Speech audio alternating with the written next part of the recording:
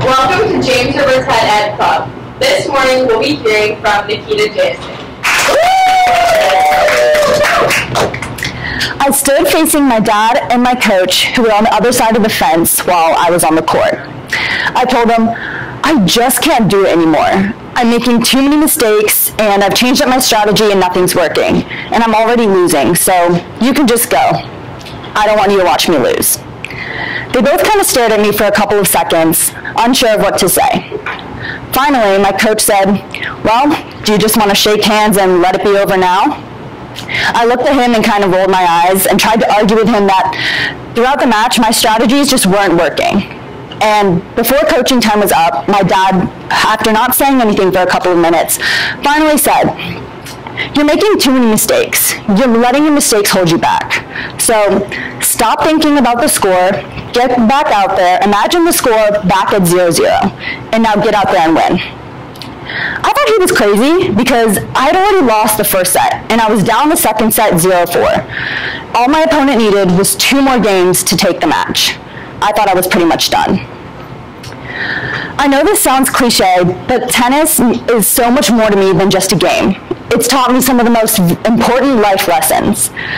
One of the most important lessons it's taught me is how to overcome your mistakes and how to deal with them. So for those of you who haven't played tennis, let me tell you, this sport is all about you. You're on the court all by yourself, the same way you're living your life. You're the one living your life, and nobody is living it for you. You're the one to blame if you lose, the same way you deserve the credit if you win. You're the one playing for yourself, and you're the one representing yourself out on the court. You don't have a teammate to blame it on because it's all on you. Yes, you're going to have an audience, you're going to have your opponents, you're going to have your coaches. The same way you're going to have your friends, your family, your acquaintances, and even your enemies. But at the end of the day, you're the one living your life, and you have to take responsibility for it. In tennis, the way you play is out of sets. In order to win, you have to win 2 out of the 3 sets. Now, before I confuse you all and you all think I'm crazy, I'm not going to go on a tangent about winning and losing because that's not what I'm trying to get at here. What I'm talking about is the process. Within your process, within your life, you're the one who's going to experience the ups and downs, and nobody else is going to experience that as vividly as you are. What I've learned very quickly, actually, is that life consists of ups and downs. There are going to be times when you have really big accomplishments, and there are going to be times when you're feeling like you're on cloud 9. But there are also going to be times when you're going to feel like a failure, and when you're going to be at a low. There are going to be times when you feel like you failed so badly that you feel like you just can't come back up because of how badly you failed. But I'm here to tell you that you can no matter what, you can make a comeback. You can pick yourself up from the very bottom and climb your way all the way back to the top. My coach once asked me, what percentage of the points does the winner of a tennis match actually win? Let me repeat the question. What percentage of the points does the winner of a tennis match actually win? He told me to take a couple of guesses. So I guessed 75%, 80, 90, 95, and finally, after guessing these really high percentages, my coach said, the winner only wins about 53% of the points, which means they lose about 47% of the points. Because there's no such thing as a golden match, which is when the winner wins 100% of the points. It's the same way in life. You're not going to win and succeed every single time. There are going to be lows too. Because the people who are successful aren't the ones who never make a mistake, never hit a low point in their life. They're the ones who are able to get knocked down, pick themselves back up, brush themselves off, and keep on going. That very match, I had pretty much beaten myself up the first set. And the second set, I was down 0-4. And like I said, all my opponent needed was to get 2 more games to win that match.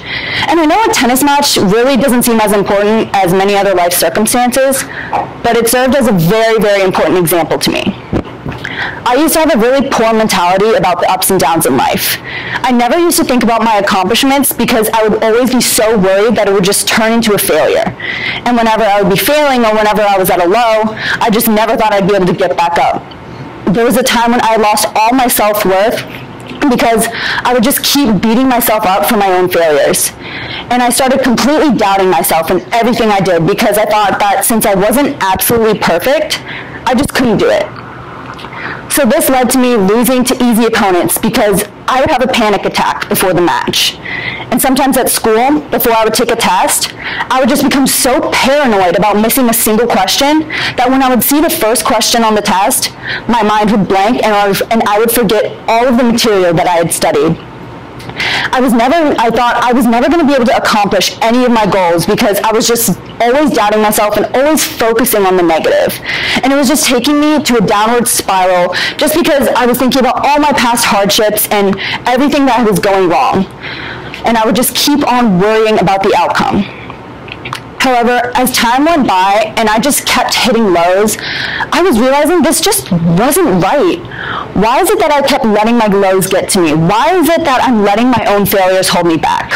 Life isn't perfect. Life isn't going to be perfect. I'm going to make mistakes. And my game just isn't going to be perfect, and that is okay.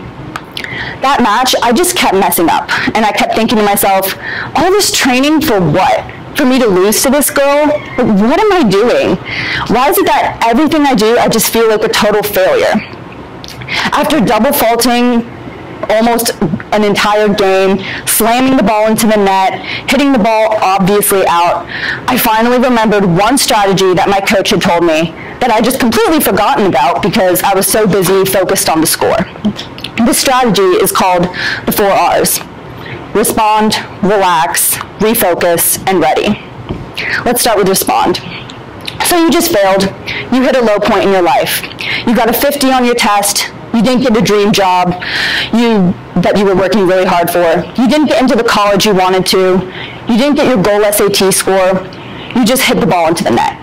Whatever the case is, something happened and something didn't go right. And so you have to think about it. What happened? You have to respond to it. What just happened? You have to realize what you did wrong. If you got a 50 on a test, go back to your test and see what mistakes did you make. If you didn't get your dream job, then why would you ask why and see what you did wrong so that next time you can maybe get the job. So when I would mess up on a point, my way of responding is either doing a practice swing to see what I was supposed to do and remind myself how I was supposed to actually do it. After I'm fully aware of my mistake and how to correct it, I cut the tie to it. This is one of the most important parts because if you're still attached to your mistake, then you're still thinking about the past and you're being a past thinker because whatever happens in the past is in the past and there's nothing you can do to change it. After you know what to do and after you know what you've done, the second R is relax. This one's quite easy. You just take a few deep breaths. Maybe you can just be sitting around doing nothing. You could be listening to some music. It's doing anything to keep you from thinking about your mistake. During my match, whenever I'm relaxing, I walk around the court for a couple of seconds before the next point and pick at my racket strings to make them into the perfect little square formations. And when you're ready, you move on to the next R, refocus.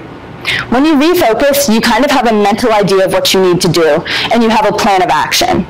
Is it studying every night for that test because you know that that's the only way you're going to pass the class? Is it seeking help about your depression that you've just been too ashamed to talk about? Is it changing your strategy by hitting the ball cross court down the line or playing the points out longer so you know you can tire out your opponent? Whatever it is you have to do, engrave it in your mind and don't let go of it. And finally, ready. When you're ready, you just know what to do, and this time, not thinking about the past, not thinking about the outcome, but just think about the present, the process to get back up.